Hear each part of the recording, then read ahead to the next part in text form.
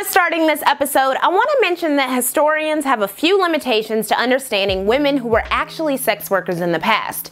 Why? Plenty of single women, or perceived to be immoral women, were automatically added to the category over the years. Also, because of the stigma attached to sex work, it's inevitable that diaries and other primary sources recording dalliances with sex workers or texts written by them were destroyed over the years. But still, a rich history remains. This is a look back at that history of consensual, cisgendered female sex workers and a recounting of their evolution under the thumb of men. In this, the season finale of Let's Talk About Sex History, we'll be discussing pussy, power, and patriarchy. Up until the mid-18th century, in America, full-service sex work was casual and clandestine, with sex workers, or women accused of being sex workers, often the first women in American settlements. In New England, for example, by the 1660s, the Stoic Puritans who hadn't gravitated away from the faith were accusing women of being prostitutes. New England was filled with ports and randy sailors coming and going, after all. But other early cities to see the most prostitution were Philadelphia, New York, Charleston, New Orleans, and Newport, Rhode Island. While London was known for its bustling streetwalking trade, the sparsely populated, yet-to-be country that was America had no streetwalking, but we know there were a few brothels. In Charleston, Massachusetts in 1672, one Alice Thomas was convicted of giving frequent, secret, and unreasonable entertainment in her house to lewd, lascivious, and notorious persons of both sexes and giving them opportunity to commit carnal wickedness. Massachusetts in general had a lot of disorderly or bawdy houses, old terms for brothels. The state's general court complained that the sin of whoredom and uncleanness grows amongst us. The whoredom would only grow thanks to the acceleration of trade and city growth. In 1721, 700 men were settled in Louisiana. The French government sent 80 women, many who had been believed to be prostitutes, to marry the men, but instead they engaged in commercial sex because they realized what a hot commodity they were. A second batch of more respectable women was sent later that year to marry the men. Speaking of the French, during the French-Indian War, women followed camp settlements to ply their trade. As for the growing availability of brothels, police officers rarely raided them and often protected workers in exchange for money, food, or sex. By the late 1770s, it was reported in the city that became synonymous with American independence that prostitutes in Philadelphia are so many that they flood the streets at night. In 1784, a newspaper recognized prostitution as a central and recognized institution of the city of Philadelphia. Prostitutes were also regular fodder in popular fiction of the day. Erotic plays and books were available in a number of colonial bookstores and were collected by men of means like Thomas Jefferson and Benjamin Franklin. According to historian Geoffrey Stone, tales of prostitutes were common in pamphlets, plays, songs, almanacs, and broadsides, which presented prostitution as a pervasive and accepted part of life. The book Memoirs of a Woman of Pleasure, more commonly known as Fanny Hill, followed the adventures of a prostitute with tons of euphemisms, and she even got a happy ending, no pun intended. But positive or neutral depictions of full-service sex work in fiction didn't mean society accepted the women who chose to engage in it. There are a few incidents of working-class attacks on brothels in the 1700s in Boston and New York. For 2 nights in 1793, New York men rioted and burnt down 2 brothels. But still, the trade grew and even spilled out onto the streets. By the 1830s, upper-class working girls could be identified on the streets of New York City by ankle-length skirts, bright-colored clothing, and painted faces, all fashions shunned by respectable women. During the 19th century, domestic service was the most common way for a woman to make a living, but by 1850, 1/4 of all factory workers were women. Quite a few of these women quit these dangerous and back-breaking jobs to pursue sex work, which they saw as the better deal. The South was the region of the country with the smallest full-service sex work industry before the Civil War, as men with the means to buy sex were mostly slave owners who had control over the bodies of white and black women thanks to their patriarchal dominance. I also find it worth mentioning that during slavery, there was a quote-unquote fancy trade in which light-skinned black women were bought and traded specifically for domestic and sex service in New Orleans. Slave traders scoured the Upper South for such women. So the Civil War brought about a few changes. For one thing, due to the destitution and the disruption of the war across the South, and many more women left to fend for themselves than usual, many turned to sex work. Women in the North also faced such detriment, and it wasn't uncommon for military encampments on both sides to be followed around by gaggles of sex workers. In wartime Washington, D.C., there was a booming trade of over 400 brothels. After the Civil War, sporting man culture became more prevalent. This hedonistic lifestyle of eating, drinking, gambling, and smoking at male-oriented locations went hand in hand with the growing trade of commercial, full-service sex work. Brothels, seeking to serve the best clientele, became more luxurious and decadent. Many of the country's budding red light districts offered sporting guides and blue books for men to find the best workers. In New York in the late 19th and early 20th century, there were Broadway theaters with call girls for special balconies. Increasingly in cities with sporting man culture, these powerful tycoons and capitalists could keep their indiscretions discreet, as the fanciest brothels with the best madams ran tight ships and held prominent positions of power. It wasn't uncommon for brothels to be owned or financed by upstanding businessmen, though these landlords and also the customers weren't denigrated like madams and sex workers. But more on that in a moment. As for the growing number of streetwalkers at the end of the 19th century, many cities and towns realized that they were benefiting from fining ladies of the evening rather than criminalizing them with jail sentences. But sex workers contributed to their communities with more than just fines. They donated money, helped the needy with food and clothing, started legitimate businesses, or sent girls to college. But these positives didn't quell anti-prostitution sentiments during the Progressive era, which we've talked about in previous episodes of Let's Talk About Sex History. A number of exposés like 1893's Maggie, A Girl on the Streets, discussed urban lives and sex work to an increasingly alarmed group of American reformers. For a long time, and still for a lot of Americans at the top of the 20th century, prostitution was viewed as a necessary evil that protected virtuous women from the passionate sex drives of men. Basically, people were saying, we need sex workers or all the men are gonna go out raping all the good women. This necessary evil was considered evil because the sex was commercial, non-marital, and sinful. But again, necessary. As such, many cities had red light districts where women could ply their trade in relative safety. Children, the natural consequence of the commercial sex trade, could be watched by friendly neighbors, and camaraderie was shared and bonds were made. In 1897, New Orleans City Alderman Sidney Story, who wanted to save property values by stopping the spread of brothels, rushed through an ordinance which forbade all prostitution in New Orleans outside of a 20-block district northwest of the French Quarter. For nearly 20 years, the town was known as Storyville and brought in millions annually to the city of New Orleans. Tulane and the Archdiocese of New Orleans owned property in the district. Madams in the brothels were influential in public and political life thanks to their discretion in the upkeep of the workers. And they made good money too. Storyville madams like the well-known Lulu White charged clients for liquor marked up to 400%. In 1998, archaeologists searched the area, which now held the Iberville Federal Housing Projects, and found gambling chips, pots of now evaporated rouge, cheap cologne, and French perfume. But the most historic bits of Storyville are the infamous Blue Books, guides that listed brothels by race and price.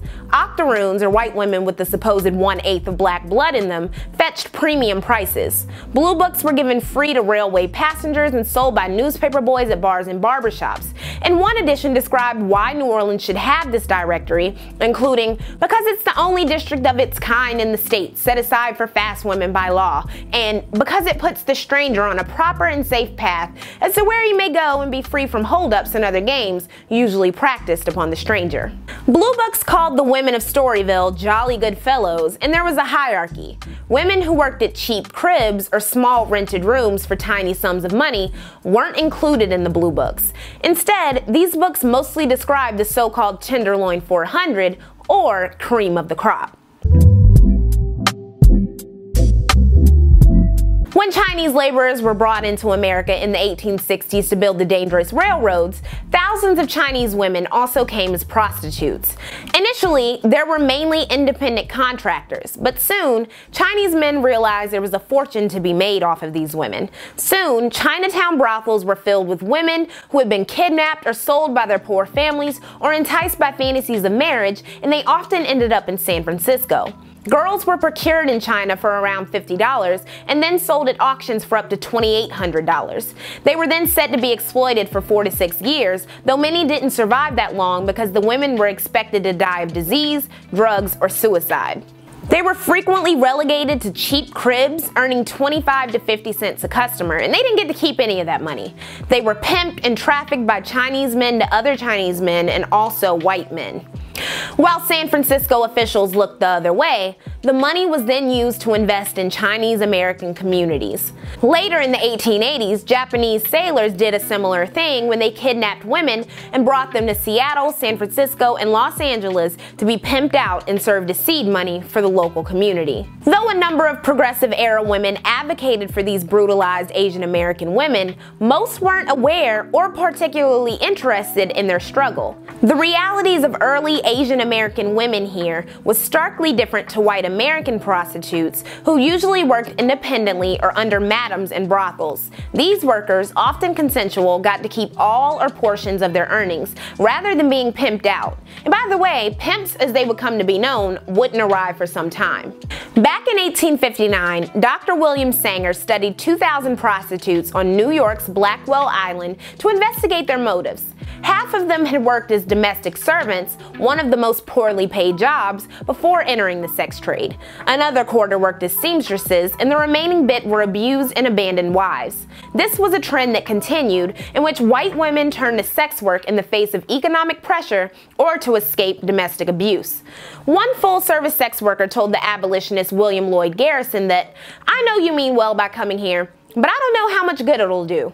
Instead of coming here, you had better go around to some of those factories and shops that grinds poor girls down to $2 a week and get them to pay better wages. It's no use. A girl can't live on what she gets." Even still, white slavery became a popular media theme. Tales of white women being snatched from home and forced into sexual servitude by evil minorities galvanized an anti-prostitution movement. The white slavery panic was in part a way to rationalize all the middle-class white girls with good breeding who became prostitutes, and they were a significant number. While Asian women were actually being abused and exploited, there was and is very little evidence of a white sexual slavery trade in the early 1900s, but it led to 1910's Mann Act. This act made it a felony to transport any woman or girl for the purpose of prostitution or debauchery, or for any other immoral purpose. The act quickly demonstrated its racist consequences when in 1912, heavyweight boxer and one of the earliest black entertainment celebrities, Jack Johnson, was convicted of sex trafficking when he traveled with his white wife across state lines. Within 4 years of the Mann Act, all consensual full-service sex work was illegal, except for in Storyville. By 1916, 47 cities had shut down their red light districts, and by 1919, that number was 80. When red light districts were shuttered, commercial sex was driven underground. Vice squads spent a lot of time targeting sex workers or women they believed to be sex workers. Again, they really didn't make much distinction at public establishments, a trend that continued until the 60s and 70s. Carrying a condom could mean you were assumed to be a prostitute, and this is something that is still true today. Madams were replaced more frequently with pimps, and there were less independent girls than ever before. Ironically enough, because there was now no attempt to identify and categorize consensual sex workers separately from sexually coerced women, coercive sex work and pimping thrived. Black women and other minorities were harassed and arrested the most by police, as they were the faces of prostitution. This is a good time to mention that historically, sex workers say they received the most abuse not from Johns or pimps, but from the police. In the 1970s, the ACLU reported that black women were 7 times more likely to be arrested for prostitution than white women. So prior to the complete criminalization of sex work in the early 20th century, men did benefit from the sex trade in a number of ways. They owned and invested in brothels, and as cops or government officials, received bribes and payoffs. And of course, they were also the most frequent patrons of sex workers. But when full-service sex work was driven underground, men became the primary beneficiaries of the money made by sex workers. Very few women, those with the utmost race and class privilege, operated independently. Most full-service sex workers during the middle of the 20th century made their livings casually by supplementing vanilla work with a few chance tries here and there, or as members of a pimp stable. Though 1972's anthropological investigation Black Players, The Secret World of Black Pimps would delve into the seedy world of pimping, a largely black male profession, perhaps the most famous work on pimping was by Iceberg Slim, who was born in 1918 and came of age as a pimp from the 1940s to 1961. He documented pimps bringing their stables of women into his mother's hair salon and wanted the kind of money they amassed for himself. The pinnacle of pimp culture was a patriarchal control over sex workers or sexual victims through emotional or physical abuse and manipulation. New York was home to a lot of pimps and sex workers. By 1971, Prostitutes Promenade and The Deuce were coined for the stretch of space along 8th Avenue between 42nd and 50th Streets in Times Square. Prior to this, most of the relatively few streetwalkers were white and looked classy, but more minority and lower class white women were coming into the picture, and there was a lot more broad light propositioning. In the late 60s, New York had seen an increase of white youth migrants, and around the same time, solicitation and prostitution became misdemeanors. Hotels began renting by the hour, and the state of New York lowered the drinking age to 18, attracting out-of-state visitors.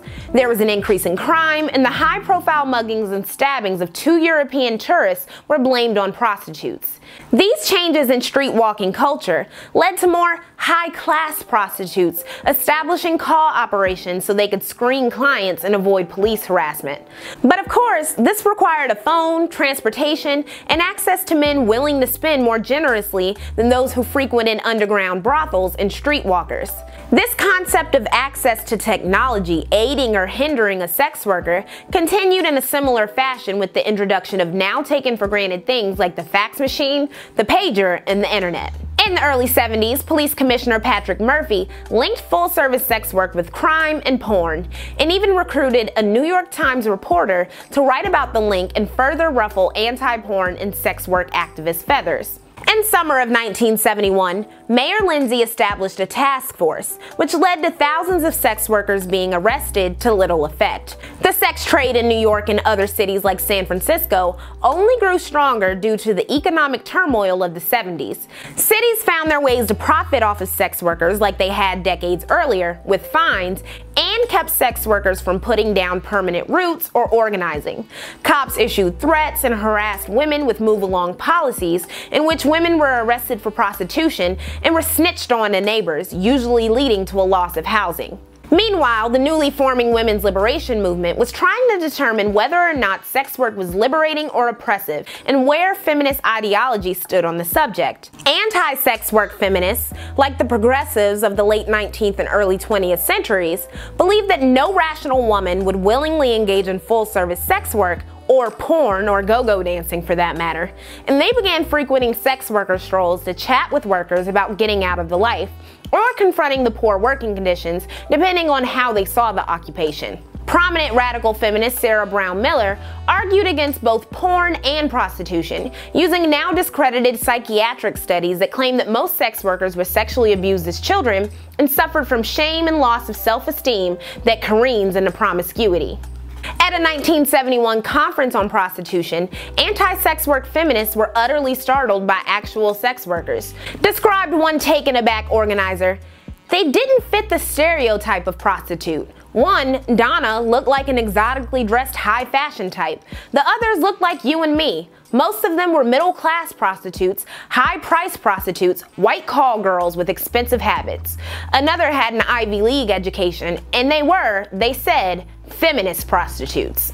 Combahee River Collective, the noted black lesbian and feminist group, wanted to bring attention to the murders of 12 black women universally described as runaways, prostitutes, or drug addicts who society said deserved to die because of how they lived. Back in 1962, a woman named Margot St. James was falsely convicted of prostitution in San Francisco, and she was fired from her job as a cocktail waitress. And the thing was, she actually wasn't a sex worker.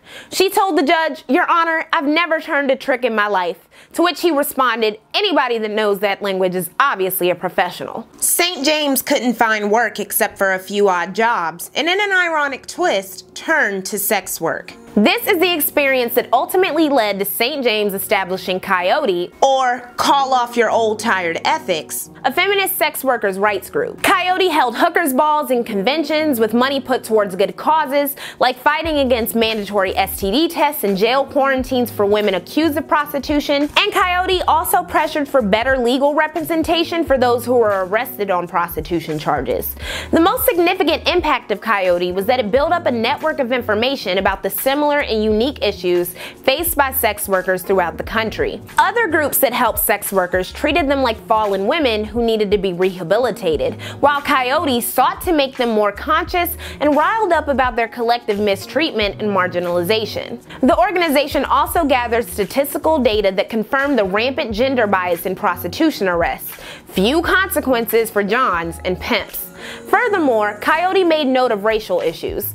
Writes historian Melinda Chateauvert, prostitution arrests reinforced the racist stereotype that women of color were more sexually promiscuous and immoral than white women, and supported public policies of discipline and control, including forced sterilization, public welfare cuts, and increased law and order patrols in poor neighborhoods. But Coyote, like current sex workers' rights and advocacy groups, faced a significant opposition: pandering charges. Because full-service sex work was and is illegal, Coyote couldn't advise women how to operate safely or house women without being accused of running brothels. These constraints limited projects and services for sex workers in need. By the time AIDS, Reagan Republicanism, and anti-porn sentiments rolled around in the 1980s, progress for Coyote and other sex work decriminalization efforts was halted. Even still, high-class call girls could still make good money off of the country's greediest men: stockbrokers. Call girls were benefiting tremendously from the creation of call forwarding, paging services, answering machines, and the first iteration of cell phones. One thing I hope I hammered home in this season of Let's Talk About Sex History is that with shame comes stigma, and with stigma comes violence. When Gary Leon Ridgway, the Green River Killer, began murdering sex workers in 1982, that we know of, the routine term used for murder cases involving prostitutes was "no human involved." This flippant attitude towards the lives of sex workers impacted the lives of other women too. When Susan Brown Miller interviewed a police sergeant about rape in 1971, he claimed that every one of the 35 complaints filed that month originated with prostitutes who didn't get paid.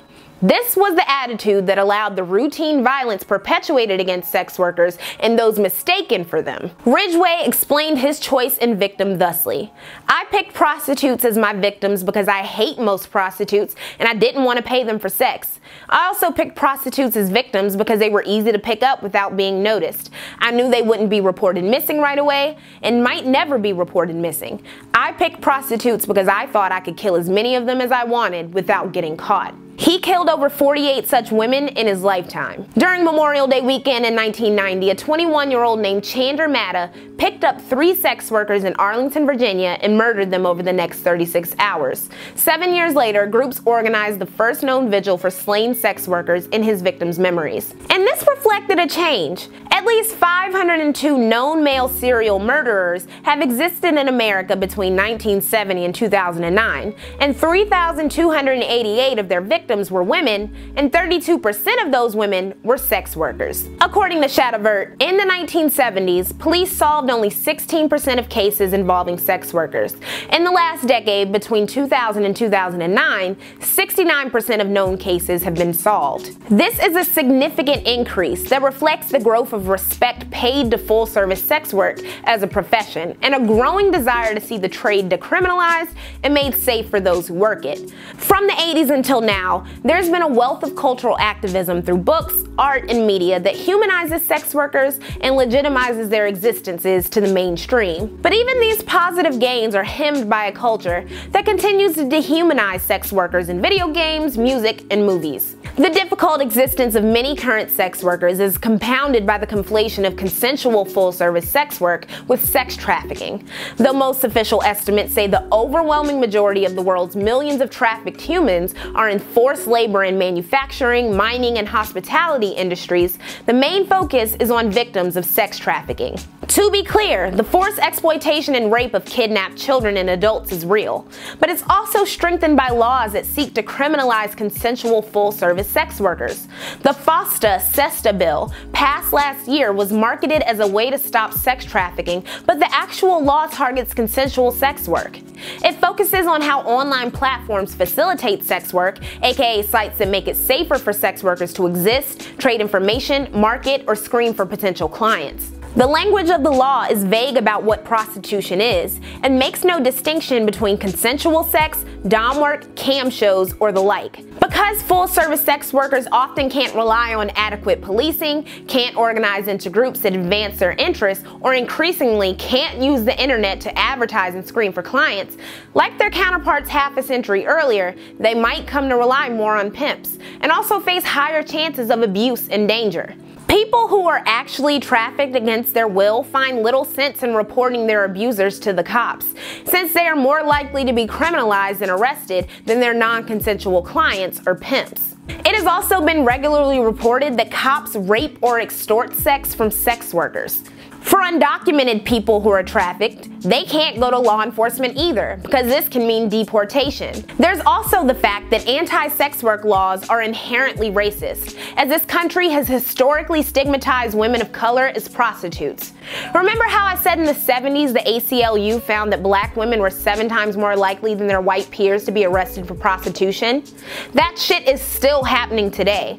As detailed by Juno Mack and Molly Smith in Revolting Prostitutes, in New York between 2012 and 2015, 85% of the people charged with loitering for the purpose of prostitution were black or Latino, though they only make up 54% of the population. The writers go further and detail how black women are a significantly high proportion of people incarcerated for human trafficking offenses and are usually charged with more serious prostitution charges than their white peers. In this episode, I covered how full-service sex work has evolved in America over time. Taking into consideration all you've learned about America's sex history, all of the racist, classist, and misogynistic bits, what's your opinion on the role of pussy and power in a country that has been historically patriarchal? Is sex work a necessary evil? I hope you don't believe sex is evil, but hey, maybe you do. Nah, I doubt it. Because if you've been paying attention, you'd be able to see that patriarchy and capitalism have made full-service sex work historically necessary, lucrative, and dangerous. Yes, all 3 of those at once. Furthermore, I hope you've learned that a society that doesn't respect whores and simultaneously groups women into categories of women and prostitutes, where the line is easily subjective according to individual tastes, is a society that does not respect women at all. I certainly hope you guys have enjoyed not only the season finale of Let's Talk About Sex History, but the full first season. Want to see more great long format videos like this? Well, you can, over on Patreon, where a $1 to $3 monthly pledge grants you access to exclusive videos and essays. Plus, your pledge produces more great free content like this. Check the link in the description box below for more information. Also, be sure to like this video and subscribe.